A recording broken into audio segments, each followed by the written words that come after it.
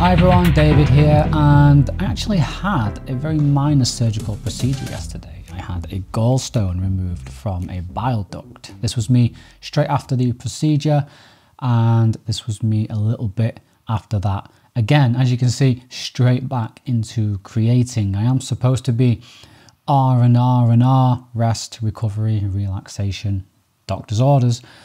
But I can't just sit around and consume. I actually find it relaxing to create. I create a lot more than I consume, and I thought I would just think of a video that I could make without any prep, without any stress, or having to go somewhere. So just open the Mac and give you a run through of Darkroom, run through one of my presets actually that I've shared recently. I don't know where Darkroom's preset that people have shared are, if you can access them, but if you go on my Twitter, then you will find it somewhere on my profile. It's called White Heart, and I'm going to take you through it here today. A nice easy video to recover from this procedure for. So let's jump into Darkroom on the Mac. So here we are in Darkroom. Let's have a look at some photo information. This is an iPhone 13 Pro Max RAW file taken with the main camera. These are the settings. I know you like that sort of information. And this is where it was taken. Salford Quays, South Manchester. Very, very beautiful, very, very historic if you're ever in the north of England in Manchester. This part here, Aldsall Park, home to Aldsall Hall, part of that building, 1200s. So if you like history, then get yourself down to that area. Anyway, let's press, is it 4 on the keyboard? No, 3 on the keyboard. Jump into the sliders and make some edits. Now, I've already made the preset, so this is not going to be me editing live. I am going to be moving sliders, and I will add some commentary here and there when it's necessary, because I didn't make White Heart on this photo. So this photo just happens to go well with the White Heart preset. I originally made it for a Sony a7 III RAW file, but this is an iPhone RAW file and it works well. So I'm going to be obviously using this file today. A fade of 38 may seem extreme, but it works in the overall context of the rest of the edits. I do like a good vignette, especially in a portrait. And one comment about Darkroom: still no white balance. Darkroom guys know that white balance is probably my #1 feature. I mean, I would think that white balance is such a basic thing that it should already be here. But I don't know. I don't know how easy it is to implement white balance and things like that. Hopefully we see it in the future soon. In fact, I'll just go into some more detail here. This is the split toning section. You've got the highlights and the shadows.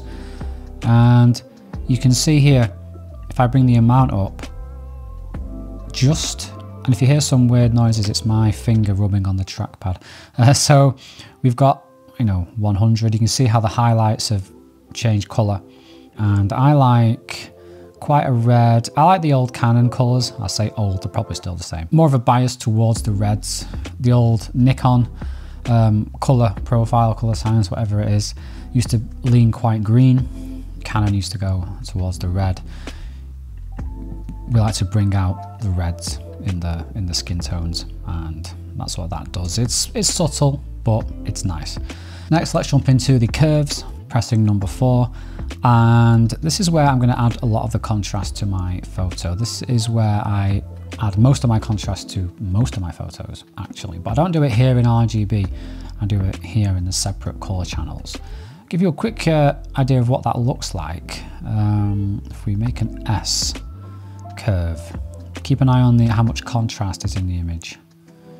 So it's gone way up there, and you can take away and add as much as you want. Curves again in Darkroom is something that I think need reworking. So hopefully in the future we'll see some more control over the curves. But in this preset, blacks are going to be faded. You see what that does there, subtly to 6. And then I'm going to add contrast in the reds. So I'm going to drag the shadows down to 15, and you can see how that affects the image. Just in the reds. which is what I want, but there is more to do.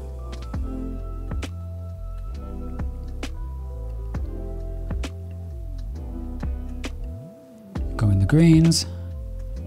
That's 17, and when I've finished, I'll show you why I do this and what this allows you to do. So I won't say too much now. I'll just quickly just get this done. So 20. Maybe some copy and paste between the channels I would like in future iterations of Darkroom if possible. But anyway, we are done. And now the image has, again, a lot more contrast. And you can see if I say was to move this slider, so this is the shadows in the blue channel, you can see how it affects the image. So I have more control over my image this way, I feel, and it's what I like. So obviously all images are different. Say I wanted a colder vibe in the image, then I could do something like this, you know, maybe I want to make her look ill, then I can do it like this. Obviously there are other ways to do that, but I like this way, and I feel like the contrast, this is better for adding contrast than just whacking up a contrast slider. It works for me. Let's go into the HSL. First, before we do that, let's just see what we've actually done to the image. So here is our edits. With the sliders, we add the curves, and I think you can turn the sliders off. Yeah, so that's just the curves. Doesn't look very good. Add the sliders together, and things are looking a lot better. But that's a nice flat raw file, even without the curves, if I do say so myself. So let's jump in to the HS and the L. And this is where I find the edits I make are the most random.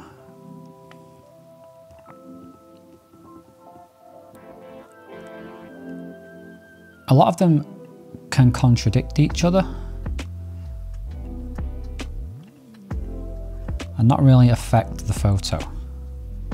Especially when you see, when I make a preset, I made this white heart preset because it was made in a place called White Hart, which is in North Manchester actually, and I'll edit the photo, often not in this order. I rarely, there's no aquas, excuse me.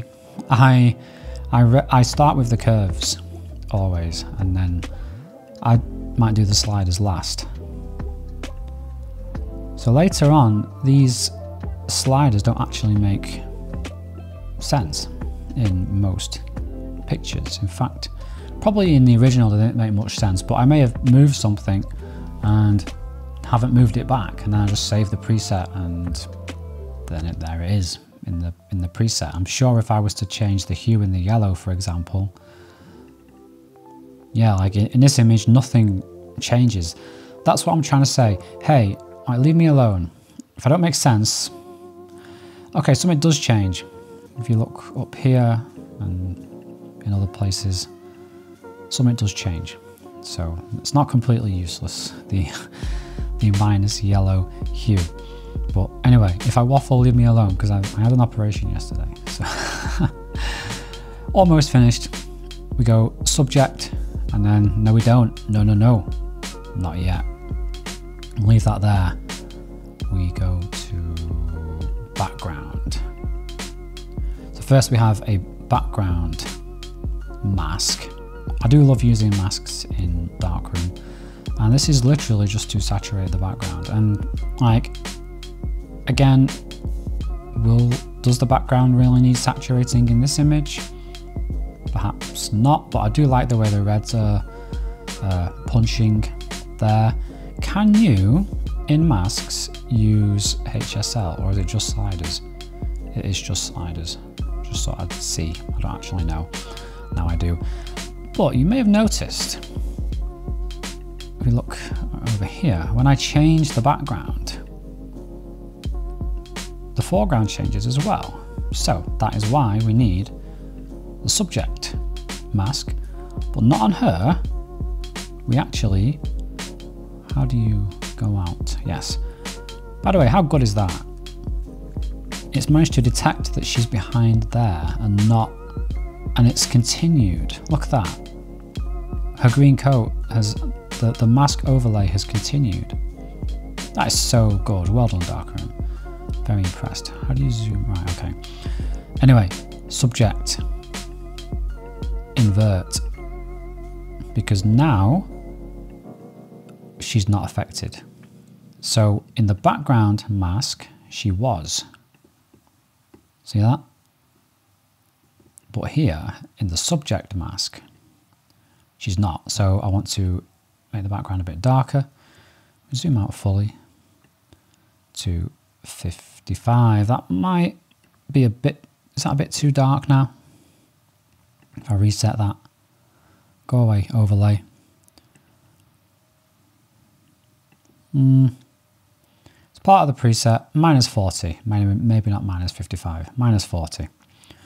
So that is my white heart preset. Now, how about a bit of a bonus for you for watching this far?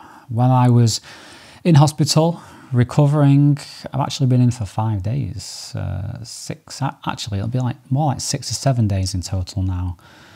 I got curious about Luminar AI and thought I'd download it. And I'm planning a focus versus Luminar AI portrait bokeh battle comparison.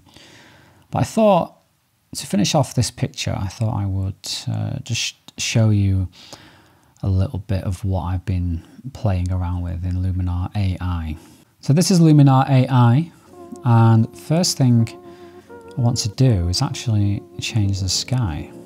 There is a great sunset sky. Remember, Photoshop Camera does this as well. I've actually made a video on Photoshop Camera. Don't watch it, please, because it's one of my older videos that I am in the mood to go back and sort of redo all of those old videos I don't like anymore.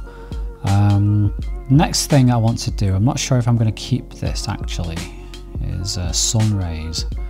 So if I act like the sun was just coming through here and just turn it up very, very subtly, maybe to 15, and we can play with the length a little bit. That would create sun rays, this penetration. What's, aha, all right, okay. Yeah, that's too extreme, isn't it? Okay, let's see. See, that's not, that looks quite realistic. That's not too bad. That's all right. There is a mood I like called Long Beach. Now, I have just spent time making this beautiful preset for you, so I'm not going to just change it with Long Beach, but it does look more suitable for this new sunset type of image. And finally, the piece that it is dance is the portrait bokeh. We whack it up to 50 and wait for it to render. She should snap into sharp focus any moment now. And come on, there we go. There's the mask. And yeah, that is a nice portrait. So from this to this in a couple of apps. So there is your nice, your easy video following doctor's orders. It's been completely unscripted. If it's been a bit incoherent, I apologize, but hey, I'm on the mend, I'm getting better. I'm due in for another operation. 6 to 8 weeks is the time scale for that one. So it's probably going to be, it might be the back end of this year, early next year. But hopefully that means my health issues that have plagued me throughout 2022, the issues that meant I've not been uploading videos, are now over. Fingers crossed that 2023 I can start uploading and making content regularly. Won't be uploading weekly again, not just yet.